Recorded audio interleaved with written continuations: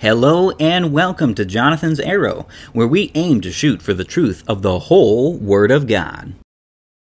In today's sermon, we are going to be looking at Sealed, Blessed Assurance, Salvation is Mine, in John chapter 10, verses 22 through 42, and seeing God's wisdom for us there and our protection, as well as the fact that we are eternally saved once saved.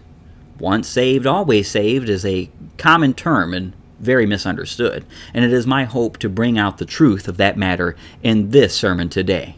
But before we do, let us go to the Lord in prayer and prepare our hearts for this sermon today. Dear Lord, my God and my Redeemer, I want to thank you and praise you for your glorious grace in my life and for your mercy and your truth.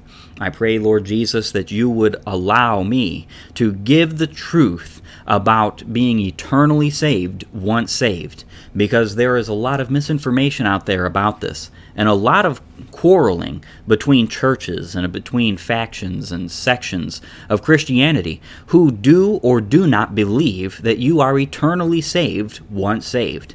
Let us understand the truth of this matter, Lord Jesus, and let us find out through the Word of God the absolute fact of what you have said here. I pray, Lord Jesus, that you would continue to help us in this study, lead and guide, and give us of your wisdom, that we may truly understand what is the fact behind this. As I pray these things in your precious, holy, and righteous name, Lord Jesus, I pray. Amen. We shall begin by reading John chapter 10, verses 22 through 42. And it was at Jerusalem, the feast of the dedication, and it was winter. And Jesus walked in the temple in Solomon's porch. Then came the Jews round about him, and said unto him, How long dost thou make us to doubt? If thou be the Christ, tell us plainly. Jesus answered them, And I told you, and ye believed not. The works that I do in my Father's name, they bear witness of me, but ye believe not, because ye are not of my sheep, as I said unto you. My sheep hear my voice, and I know them, and they follow me. And I give unto them eternal life, and they shall never perish, neither shall any man pluck them out of my hand. My Father which gave them me is greater than all, and no man is able to pluck them out of my Father's hand. I and my Father are one. Then the Jews took up stones again to stone him.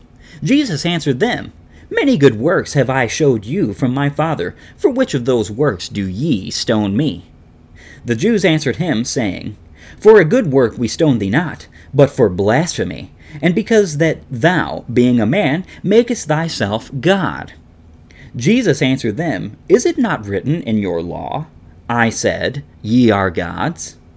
If he called them gods, unto whom the word of God came, and the scripture cannot be broken, say ye of him whom the Father hath sanctified and sent into the world, Thou blasphemest, because I said, I am the Son of God? If I do not the works of my Father, believe me not. But if I do, though ye believe not me, believe the works, that ye may know and believe that the Father is in me, and I in him. Therefore they sought again to take him, but he escaped out of their hand, and went away again beyond Jordan into the place where John at first baptized, and there he abode. And many resorted unto him, and said, John did no miracle, but all things that John spake of this man were true. And many believed on him there. The meat of the message of Sealed, Blessed Assurance, Salvation is Mine, can be found in verses 27 through 30 of John chapter 10. And it says, My sheep hear my voice, and I know them, and they follow me. And I give unto them eternal life, and they shall never perish, neither shall any man pluck them out of my hand. My Father which gave them me is greater than all, and no man is able to pluck them out of my Father's hand. I and my Father are one. Verse 27 states, There is a clear recognition between the real sheep and the true shepherd. John chapter 10, verse 1 through 5. So verse 27 says, "My sheep hear my voice, and I know them, and they follow me." Those who are not of Jesus do not hear his voice and do not follow him. They do not listen to the word of God. In verses 1 through 5, it says, "Verily, verily, I say unto you, he that entereth not by the door into the sheepfold, but climbeth up some other way, the same is a thief and a robber. But he that entereth in by the door is the shepherd of the sheep. To him the porter openeth, and the sheep hear his voice, and he calleth his own sheep by name, and leadeth them out. And when he putteth forth his own sheep, he goeth before them, and the sheep follow him, for they know his voice. And a stranger will they not follow, but will flee from him, for they know not the voice of strangers." The Bible is telling us here in verse number 27 of chapter 10, "My sheep hear my voice, and I know them, and they follow me."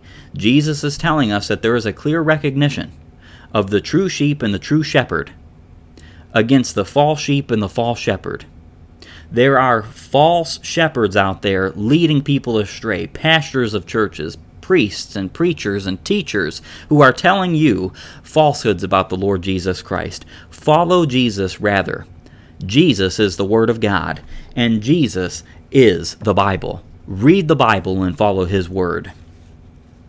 Verse 28 gives us the absolute, undoubtable assurance that "I give unto them eternal life, and they shall never perish, neither shall any man pluck them out of my hand." The opposition to assurance in the faith is doubt. Deuteronomy chapter 28, verses 65 through 67. "And among these nations shalt thou find no ease, neither shall the sole of thy foot have rest. But the Lord shall give thee there a trembling heart, and a failing of eyes, and sorrow of mind. And thy life shall hang in doubt before thee, and thou shalt fear day and night, and shalt have none assurance of thy life. In the morning thou shalt say, Would God it were even! And at even thou shalt say, Would God it were morning! For the fear of thine heart wherewith thou shalt fear, and for the sight of thine eyes which thou shalt see. Do not rest in your hearts with the thought, that is old, it doesn't apply to me. The Bible tells us that if we forsake the way of the Lord Jesus Christ, if we forsake the faith of his word, we shall rest in doubt, and our rest in doubt shall be so great and terrible that we shall constantly say, Would God it were even when it's morning, and would God it were morning when it's even. We will fear and hate our days. We will hang in the balance of life, and we will not know what is coming next, because we have doubted rather than feared God in the faith, rather than following God's faith. The fact of the matter is that a lot of people today live in this fear. They live in this doubt. They live in this hatred. They live in hanging in the balance. They live in wishing it was another day, wishing it was tomorrow, wishing it was later on, even wishing for death, because they are entrenched in depression, entrenched in anxiety, entrenched in nervousness and fear, because they do not have faith in the Lord Jesus Christ, and they do not believe the word of truth. Romans chapter 15, verse 4 says, For whatsoever things were written aforetime were written for our learning, that we, through patience and comfort of the Scriptures, might have hope. These verses in Deuteronomy were written to God's called out people of what would their lives be like if they turn from him. They apply to us. They apply to all time. Jesus the same today, yesterday, and forever. Jesus Christ the same. God from the Old Testament and the same God from the New Testament. He will make good on his word. Have faith in him, or you will have nothing but terror in your life. The end of verse 28 and then verse 29 and 30 expound upon the two hands that seal us and keep us eternally. But there is a third. Verse 28 says, And I give unto them eternal life, and they shall never perish, neither shall any man pluck them out of my hand. My Father which gave them me is greater than all, and no man is able to pluck them out of my Father's hand. I and my Father are one. So you cannot lose your salvation once you are saved.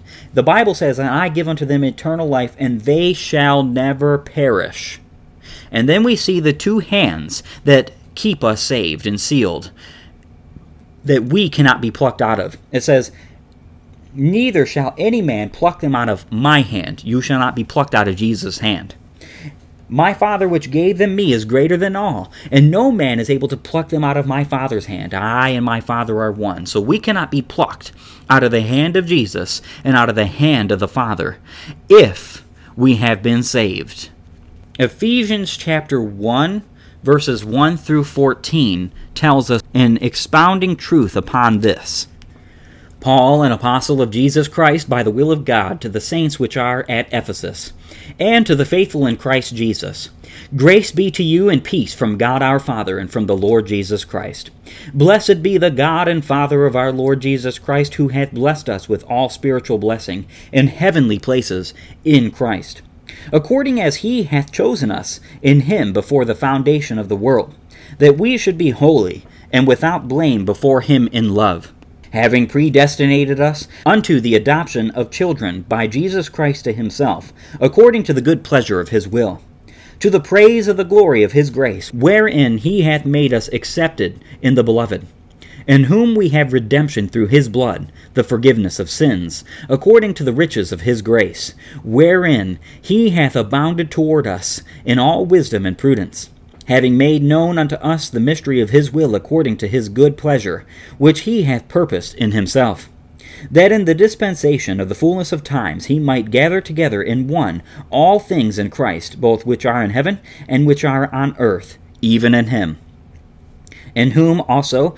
we have obtained an inheritance, being predestinated according to the purpose of him who worketh all things after the counsel of his will, that we should be to the praise of his glory, who first trusted in Christ, in whom ye also trusted, after that ye heard the word of truth, the gospel of your salvation, in whom also after that ye believed, ye were sealed with that Holy Spirit of promise, which is the earnest of our inheritance, until the redemption of the purchased possession, unto the praise of his glory.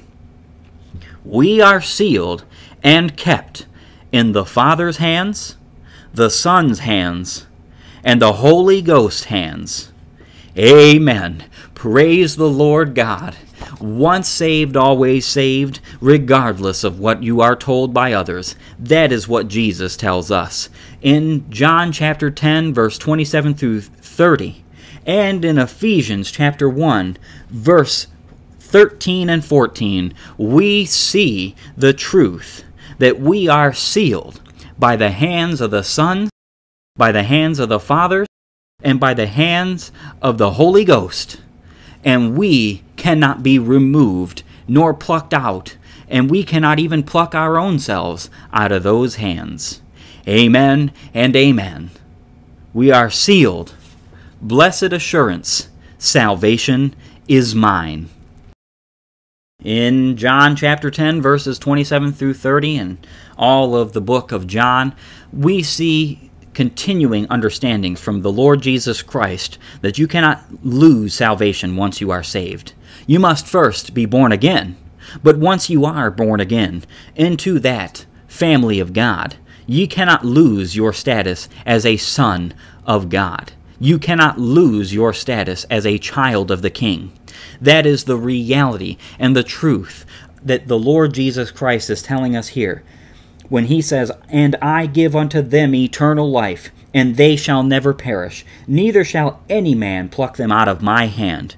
Believe the Lord Jesus Christ first and foremost, and reject the word that is given to you by any preacher, teacher, pastor, bishop, priest, or church who tells you otherwise. I do want to thank you for joining me in this sermon as we took a look at being saved forever, at eternal salvation, once saved, always saved, that we have that blessed assurance. Salvation is mine. If you like this content, please like, share, comment down below, subscribe even, and tell me exactly what you think of this sermon today. If you have any questions, I'd be happy to oblige you with answers if I have them. But until next time, may you have a blessed day.